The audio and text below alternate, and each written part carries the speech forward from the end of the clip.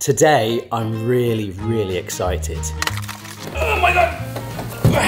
This is potentially one of the best indoor pizza ovens in the world. Look at this, see? The pizza going in like that, nice pizza. Watch this. How good does that look?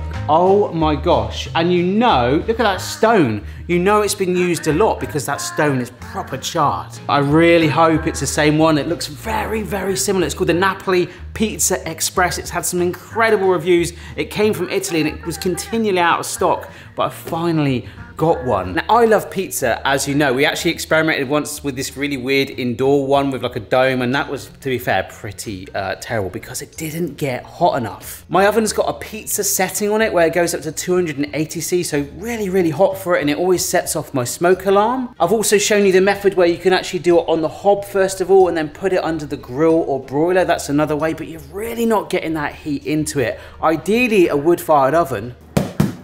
Yeah, one like this. Yep, that is an actual wood-fired oven in my garage. You can get up to 500 degrees. It's all about that heat. Now this thing, see that there?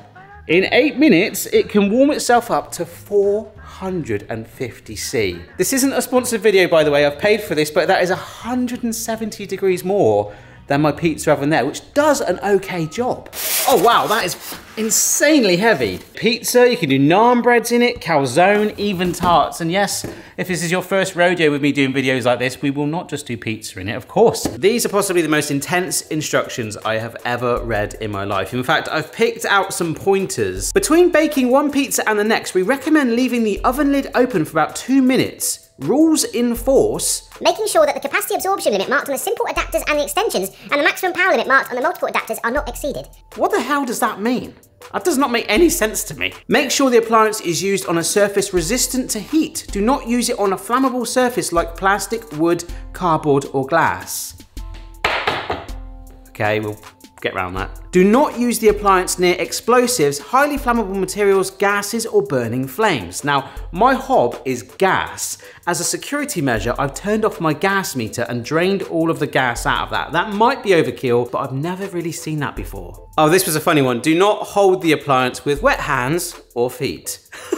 Of course, I love carrying appliances with my feet. It's brilliant, especially after I've had a bath. Someone did tell me once there's normally like a warning message because there's a story behind it, and I'm so intrigued for that story. Oversized foods or metal utensils must not be inserted in the oven as they may create a fire or risk electric shock. That's pretty darn scary. And the last one, in bold, keep these instructions. That is what scared me. This really reiterated a lot of things today. As you know, I don't normally read the instructions. So basically it's saying it will cook any kind of pizza within about 4 to 5 minutes, either from the freezer, which we'll do, or fresh dough, which actually earlier I made some dough. In fact, this was yesterday. I got some water and yeast and sugar, just mixed it around for a couple of minutes, added the bread flour, chucked in the salt, mixed it all together, gave it a good old knead, added cling film on top and let it rest. In fact, that's actually been in the fridge overnight to really develop those flavors. That's optional and just for like the fresh pizza we're gonna try and do. Now this is probably a bit overkill, but I really don't feel like setting my house on fire today. So it's now not on wood. My gas is completely off. We're in a good place. Honestly, I am so excited about this. I know there's ones by well-known brands that are both outdoors with wood and indeed indoor electrical too. Maybe I'll look at those too, but something about this just really stood out for me. Okay, so I've got a frozen pizza here, barbecue chicken. Actually, barbecue chicken it is. If I ever had to have a pizza, barbecue chicken, absolutely love it.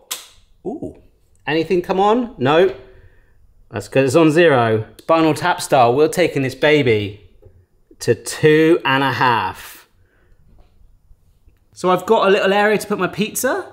It's, actually I think I might have gone a bit overkill, which is quite rare for me. I've changed into a jumper to protect my arms a little bit just in case, and I've got some oven gloves as it says. So I can hold it by that and lift it up. Oh my gosh. How's your aim? Right, get that down. Close the lid. Oh, that's it. Right, 4 minutes and we'll see what we've got. But we're like 90 seconds in and there's like a real fresh smell of like baked dough and a little bit of caramelization scent in the air, which could very quickly turn to burn. Okay, we've got about 30 seconds left till it hits 4 minutes. It said 4 to 5, but I'm too excited. And what are we looking for? We're not looking for that sort of light or maybe slightly golden char that you get from an oven. I want it more than that. All right, here we go. It's actually more awkward with this on. Do you know what? I think we can do it. I've got my other glove here. Whoa. Look at that. Particularly around the sides there. Look, it's almost where it's closer to the end there, where the heating element, do not touch that heating element, Barry.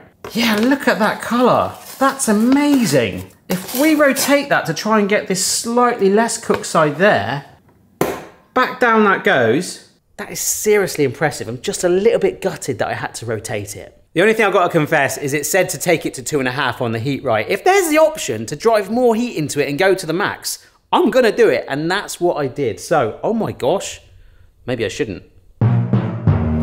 Whoa, I might have pushed that a bit too much.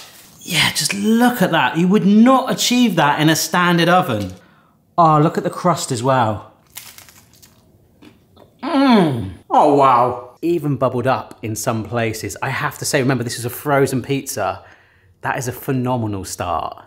This looks really different when you cook it in the oven. You mean that, or the fact that I've got a porcelain slab in the house? Both. I thought it looked, visually it looked amazing. Tastes good. Yes. I'm not in your bad books now. Sorry about the gas being off as well. I do think that might have been overkill. So there's loads of recipes in the instructions that I could do, but I made that fresh dough earlier. Let's do a fresh pizza.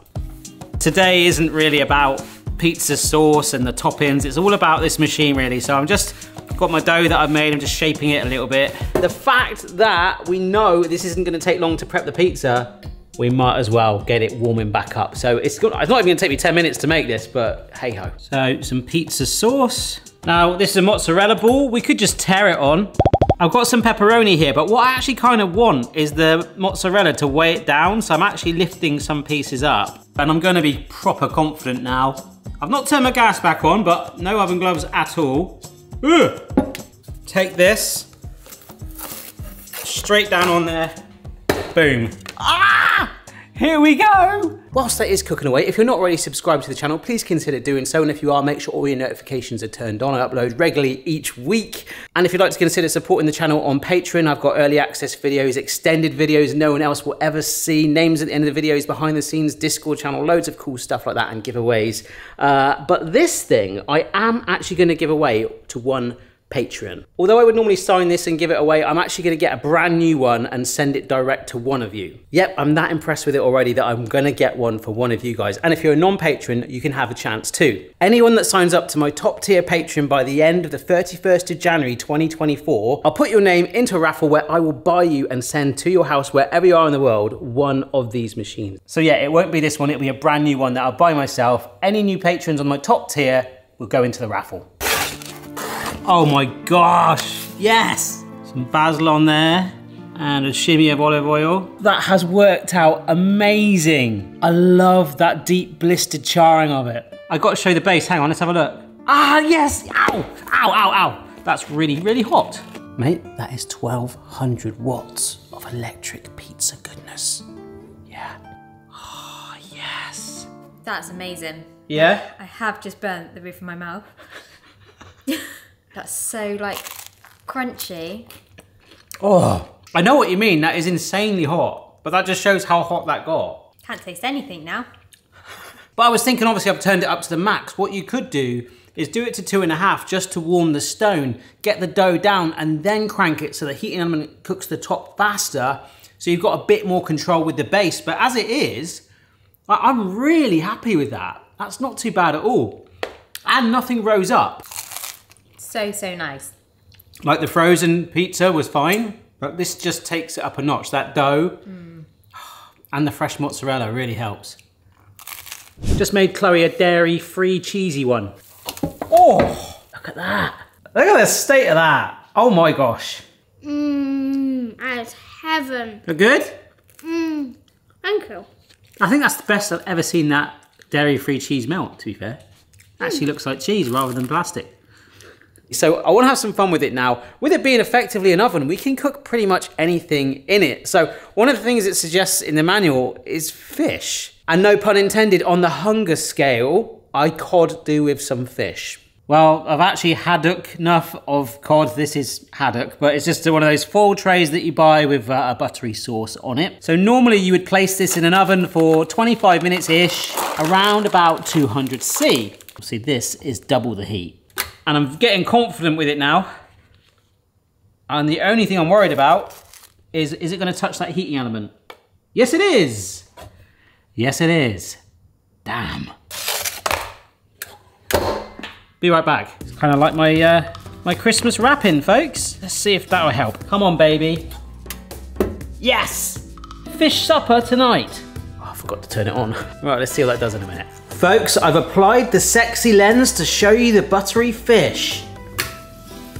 Oh my gosh. Look at that bubbling away. That is gorgeous. Absolutely incredible. And that's been 6 minutes. So we shaved nearly 20 minutes off the cooking time. It's just a very, very hot machine. Ooh, okay, cool. Amazing. Cooked all the way through, not just hot on the top, perfectly charred and crunchy. That has worked a charm. Now there's one other thing I want to try today, and that's it, our old friend Creti Bocca mix.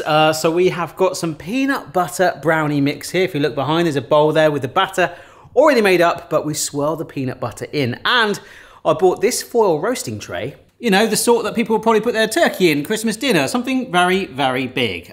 So we've already learned how high we need to make this. Let's try and manipulate this a bit and then pour our batter in. Because if that works, we're gonna have indoor pizza oven peanut butter brownies. Wow. Could just use tin foil.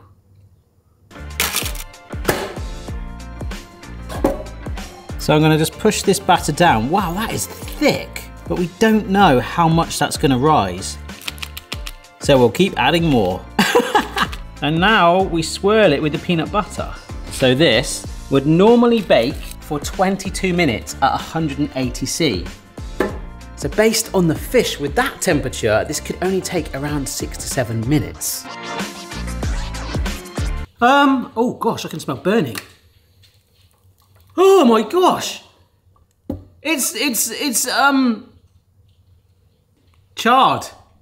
I mean, if we were doing like wood-fired brownies as well, it would probably look like that on the top. I'll have to see if they're cooked first. The good news is, as this cools down, the pizza stone's still got a lot of heat in it, so it's still technically cooking it from the bottom, which is probably the most important part. But these are actually quite thin brownies. It's risen up, so that might be all right. Do you want to try some brownie? I would like to call it charred. That is actually cooked through. That is really, really nice. That first top layer that's charred there, it's almost giving it like a tiny thin skin of like deep smoky flavor that's gone in with the peanut butter and the sweetness and giving it like a real, almost like a wood-fired taste. Like, I'm not gonna lie, it smells like we're around a campfire in here right now. And it tastes like it too. Mmm. That tastes a lot better than it looks. Well, there we go. This really does get my seal of approval. Thank you to the names on the screen right now that support the channel on Patreon, as I say. And if you want to sign up to be in for getting a brand new one of these so you can do charred brownies yourself. But that pizza was phenomenal. Check it out. See you soon. Bye-bye.